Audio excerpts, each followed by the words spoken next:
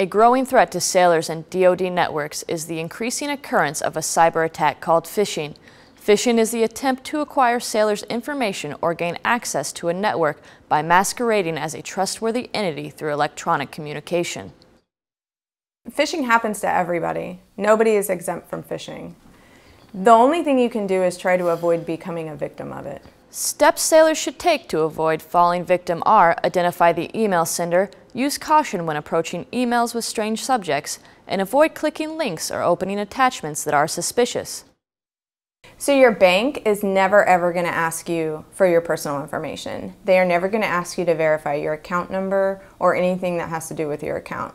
If you get an email from your bank that asks you to do that, you need to delete it and report it to your security manager. For more tips to protect your information, go to Navy.mil.